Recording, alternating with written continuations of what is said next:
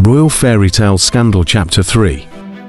She lives in Hombley Hills, California. She wanted to leave the country to forget all of this, Versace Hemsworth said. I can't believe I came to America. Without saying anything to my husband, Ella said.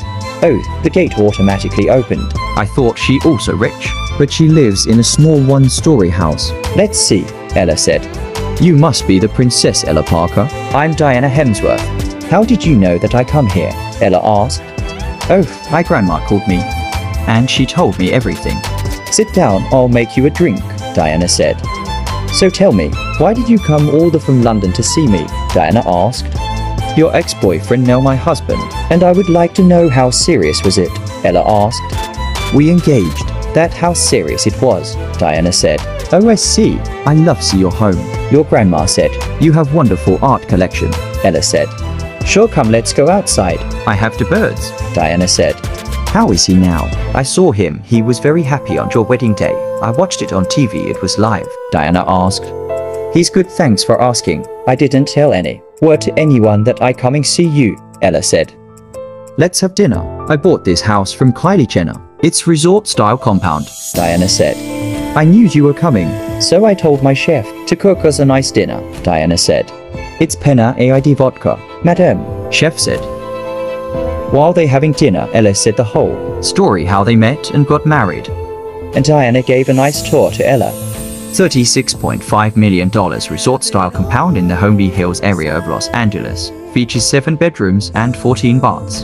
Its own movie theater and a swimming pool, but also for guests' houses. Perfect for her supersized extended family. There's also a chef's kitchen and even a dedicated guard's house. Wow, this house is pretty big and beautiful. Aye. Though this was a small house, Ella said. Diana laughed. I don't do small. My mother bought this for me. If you want to stay, you can stay. There's plenty of bedrooms and 2 guests' houses, Diana said. Oh no thanks. I have to go this instant. My husband will worry. And it's a 3-hour flight trip, Ella said. Oh, I can give you my private jet to you to go London, Diana said. Oh no thanks. I flew from our royal family, Airbus, Ella said with a proud laugh. Very well. Then until next time. Goodbye, Ella. It was pleasure to meet you. And take care of him, Diana said. Goodbye. It was nice to meet you too. And don't worry about him. He's my husband. I'll take care of him, Ella said. Well, that was weird and awkward. Like she still owned him. Diana talking to herself in silence. Ella went back to the Clarence house, and Stephanie the maid was spying on Ella's office, and Ella saw her. Hey, what on earth are you doing in my office? Don't you have any boundaries? Get out. And do my laundry, Ella said. I was cleaning, madam. I promised I didn't do anything, Stephanie said. You don't tell me what to believe. I'm a princess, you're just a maid. Now, get out from my office, Ella yelled. Where the fuck have you been? I've been calling you. Never answered, Brad yelled. I was at Mom's house. For God's sake, stop screaming, Ella yelled back. And your maid have to have some boundaries, Ella said. What did she do? Brad asked. She was spying at my study, Ella said. I don't think so, my love, Brad said. And oh, I'm 100% sure, Ella said. Anyway, let's make love, shall we? I missed you, Brad asked. Yeses, missed you too, Ella said. After they made love, both went to get shower. And Brad though, I should see Stephanie. She must be worried. Stephanie? What happened? She told me everything. What were you doing? You gonna get us both red-handed, Brad said. Red-handed? We didn't kill anyone. Oh, you mentioned our affair. Well, I can't do this anymore. She's scary. She yelled at me for nothing. I was just cleaning, Stephanie said with crying. Oh, don't get scared. She can't do anything. I'm the head of this house. Not her, she's just my trophy wife. I love you guys more than her. My parents forced me to marry her, so they can continue the bloodline. I wanted someone else. Anyway, let's have sex right here, Brad said.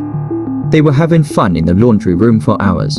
Oh darling, you know just the way to make me happy. You are the best one from all my mistresses, Brad said. I can do this for hours with you, and I can make you come. Are you? Brad said. You already did make me come, sir, and every time, Stephanie said. Now I have to this laundry, Stephanie said, and I can enjoy the view, Brad said. You like my ass, sir? Stephanie asked. Like?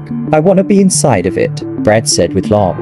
Oh. You making me horny, sir? Like I wanna get on my knees and suck you off, Stephanie said. Really? Do it then. Show me, Brad asked. Okay, yes, Stephanie said with excitement. After all that fun Brad had, he went to his bedroom, but Ella was already in sleep. And also, Brad went to sleep. Stephanie said the fun story she had with Brad in the laundry room to Brad's assistant in their staff bedroom. Next day morning, Ella went to Highgrove Palace, is the private residence of their majesties, their princes or princesses, located near Tetbury in Gloucestershire. Ella wanted to do some investigation regarding to Brad's previous love life with Diana. Diana told her she lived in Highgrove with him when they went to high school.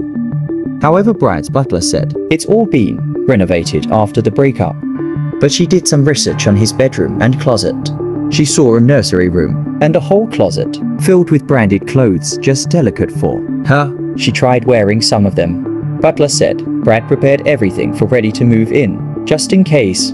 After she tried some of many clothes, she went to downstairs Brad's office and did check his computer to get any information from his ex-girlfriends, but she hasn't got any. She called her mother and took a little nap in the home movie theater.